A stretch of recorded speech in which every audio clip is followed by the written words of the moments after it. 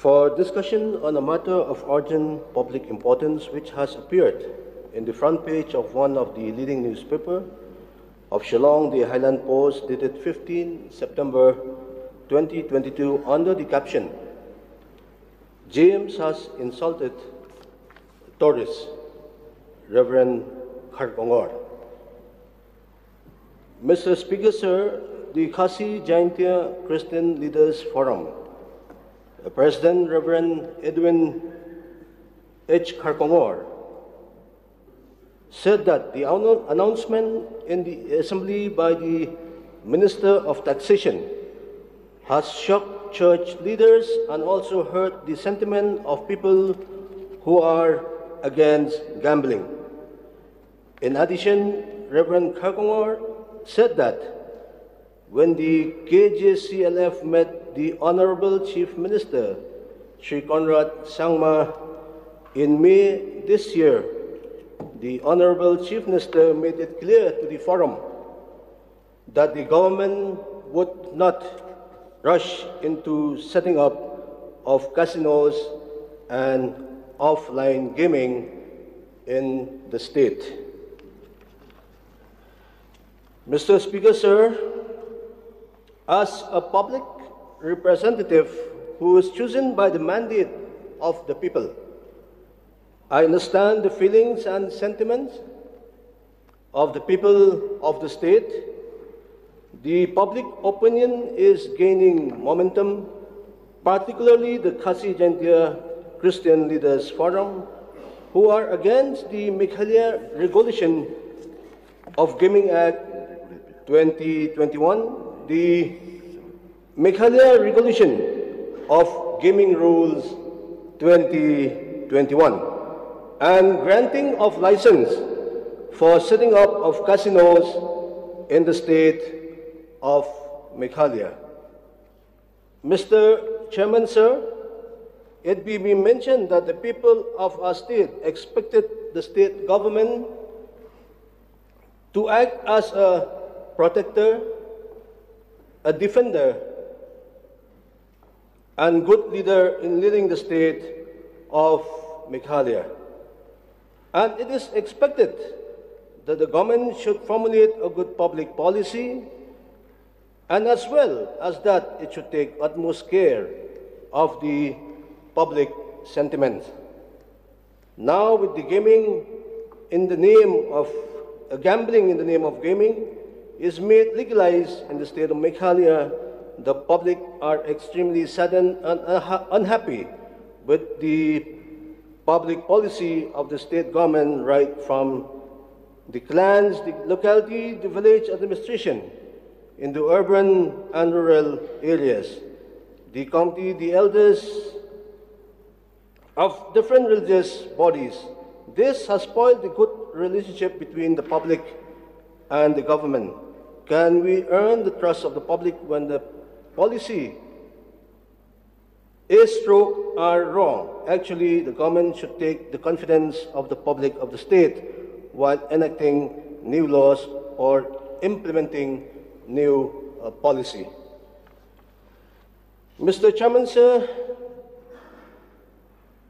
in this context, may I refer to the piece of legislation known as the Opium Law, initiated by the late Reverend J.J.M.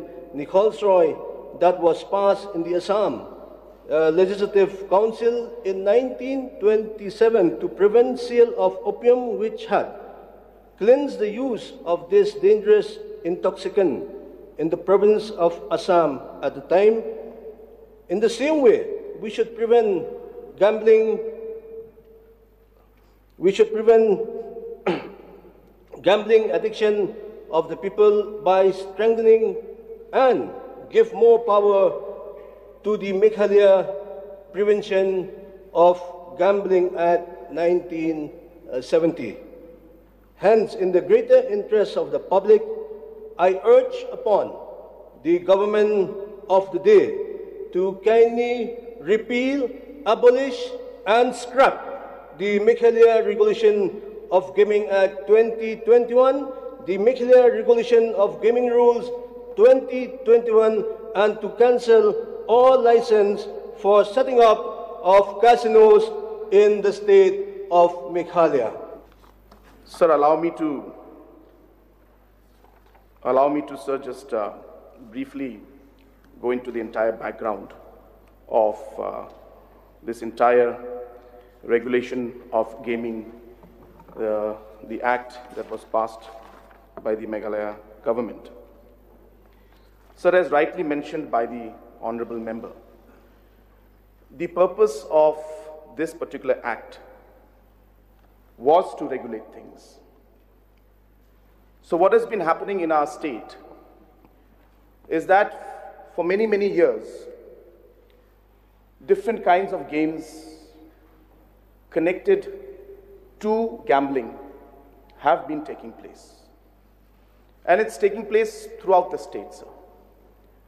But there is no regulation or no rules to actually take care of them or to ensure that there is a proper legal regulatory framework. And hence, today, if this rule is not in place, then many different gaming zones or gaming areas can come up without any rules or laws to actually define what they should do and what they should not do. And it is precisely to ensure that our people are not affected and our youth are not, as you mentioned, get into the habit of gambling, that the rules specifically say that locals cannot play. What does that mean? That means that in any place, if there's a gambling or any kind of this activity going on, locals will not be allowed to be playing, which is exactly what you said, that we must prevent and protect our youth from getting into it. So as of now, if we scrap this, then our youth can play. Our youth can go into these gaming zones. Some will pop up here, there. There will be no regulation on how they function, how they will not function. So the purpose is exactly what the honorable member has mentioned, and I wanted to clarify that. So in the absence of these rules, our local boys and girls may be able to play in this different kind of gaming zones. And these rules prevent locals from playing. And that is where the prevention and protection of our youth comes in. If this is scrapped, then our youth will be free to go and play in these places.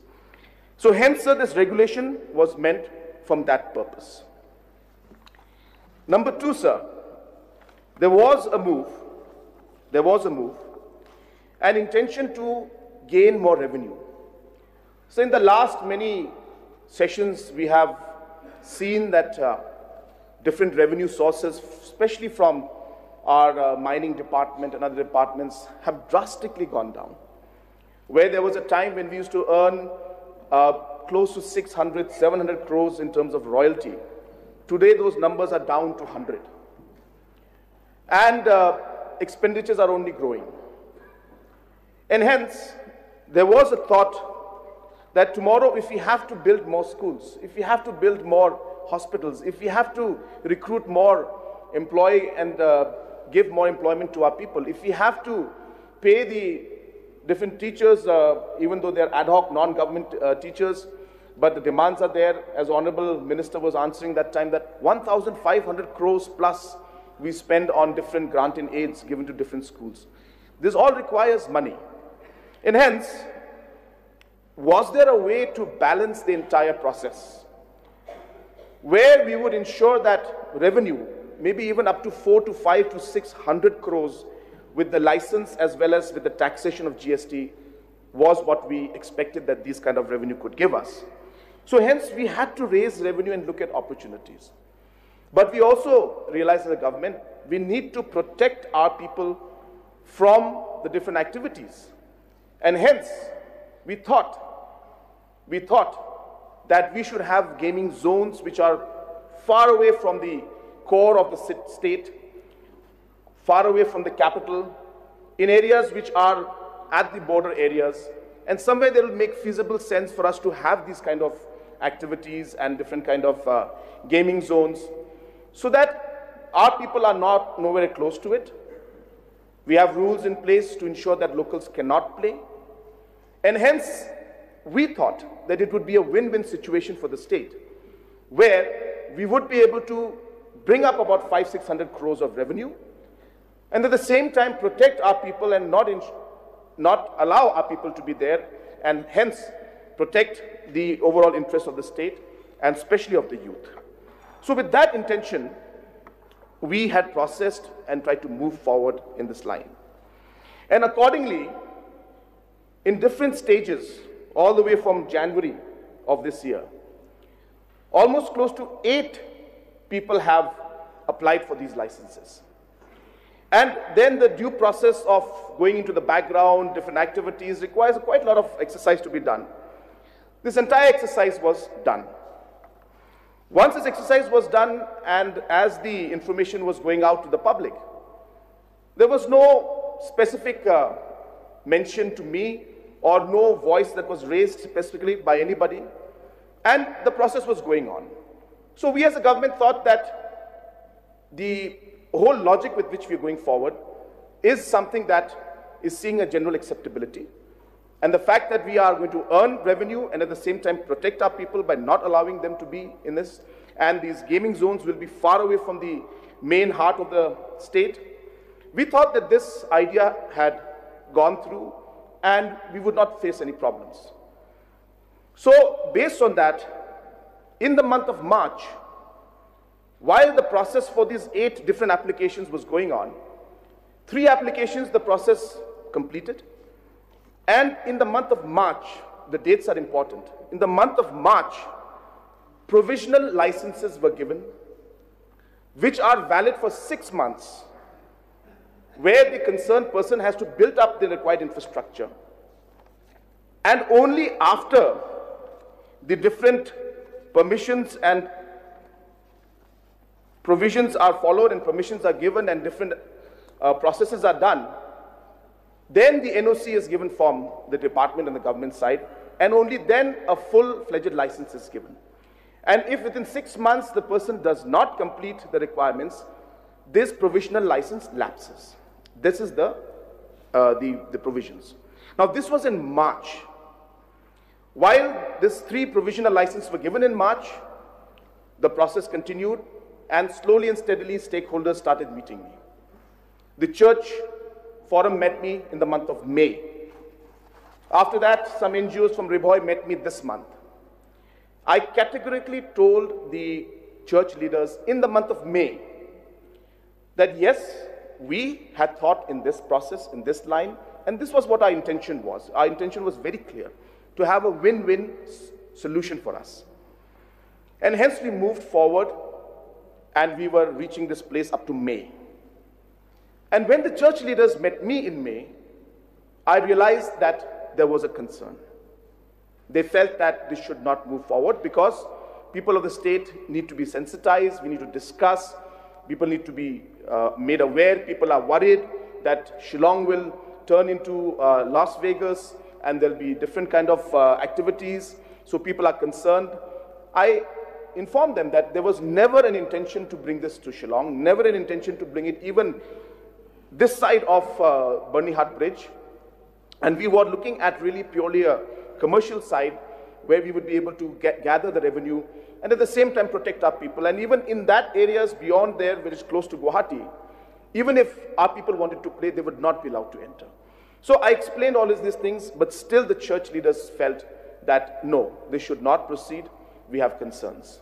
And hence, in May, I told the church leaders that from this time onwards, we will not proceed with anything further. So from that point, all the rest of the 5 applications, and maybe more have come in by that time, but the records with me are only 8, and so 3, which were done in in March. From that point, from May, no further licenses, provisional licenses were given, based on my commitment that I gave to the church leaders, that now that you have told me this, I will put a stop to it, which I did. And I told them that there's no question of going further ahead in this without consulting, and without engaging, and without taking the stakeholders on board. So I was very clear on that. In the similar lines, when we met the NGO and different stakeholders this month, I told them the same thing, that I have already committed to the church and to the different leaders that this matter and the concerns, only after we are addressing those concerns, we take everybody on board, we will decide the future course of action. Till then, I will put a stop to it. And hence, from that time, from May till this month, September and beyond, we have not done any other step forward except those provisional licenses which are given in March, way before, 2 months before this forum had met me in the month of May.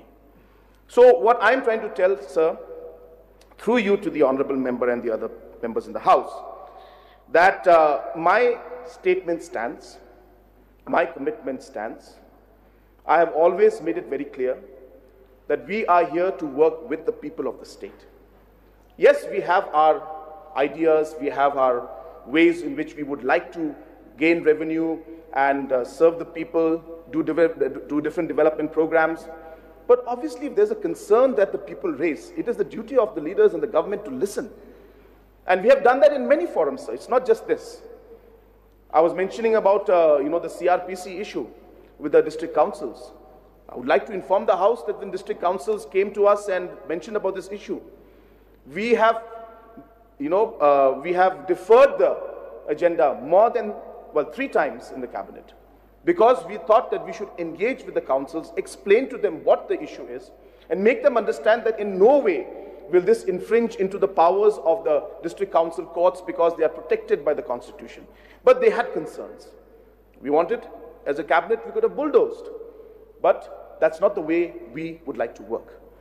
Not only that, even after deferring it 3 times and having official, unofficial discussions, at my level, I called the district councils twice. Explained to them once, they were quite satisfied. They came back again, they said, no, we have more concerns. So I sat a second time with them. And again, we had detailed discussion. And now still they are going through the details of what we explained, and they're more or less seeing the logic in which what we are going forward. And I'm very sure and hopeful that through this dialogue and engagement, we will find a way forward. And I keep mentioning to everybody that as a government and as the Chief Minister, I never believe in fighting from a position. Yes and no, it can never work. We have to always negotiate and talk on issues. What is your issue and what is my issue? Can we find a way where we can address all the issues and yet move forward? Do my concerns and your concerns, can it be addressed? And yet we can come together and move forward. That is how negotiation is done. And that's what we did in the different challenges we faced. And I'm sure in the CRPC issue also that we are having challenges. Dialogue will resolve it. Similarly, in this case also, I strongly believe that we will be able to figure out and move forward. And till then, the commitment which I've given to the church, the commitment which I've given to the different organizations stands. And hence, when the Honorable Minister that day made the statement, it was, of course, sounding very alarming, because the church felt that when Chief Minister in the month of May had already given his word that nothing will move forward, how come these provisional licenses came in? So the answer to that is that those provisional licenses were given on the 29th of March, 2021, 2 months before the meeting I had with the church leaders.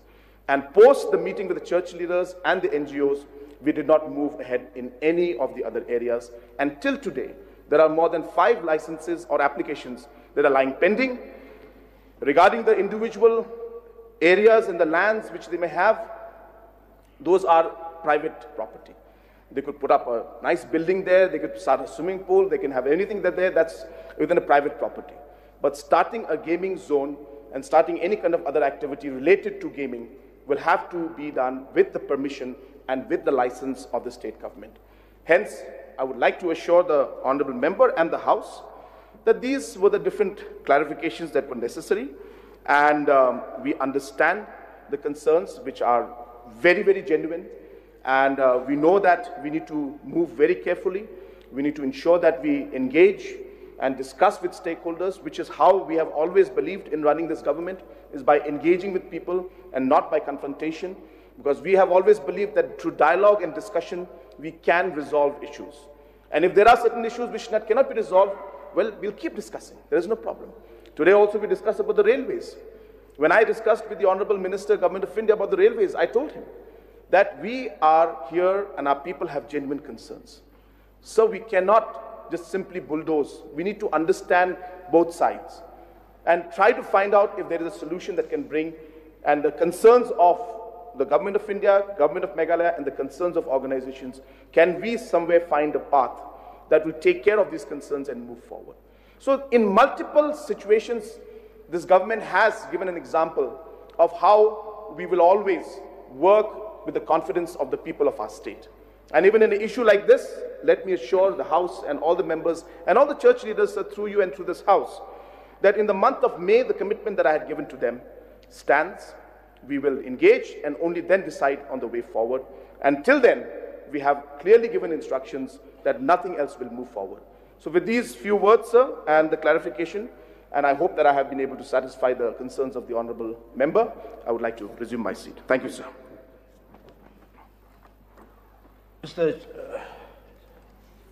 Mr. Chairman, sir, thank you for the reply from the Honorable Chief Minister. I just want to get the clarity. I was told that since the Honorable Chief Minister has replied that the provisional license was issued in the month of March this year. We are running, you know, this is September.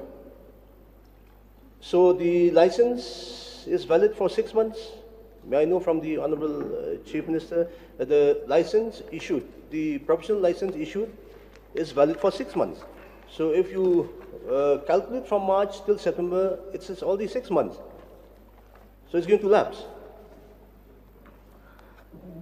Sir, yes, the honorable member is correct that it's valid for 6 months. And I have mentioned that it was issued on 29th of March.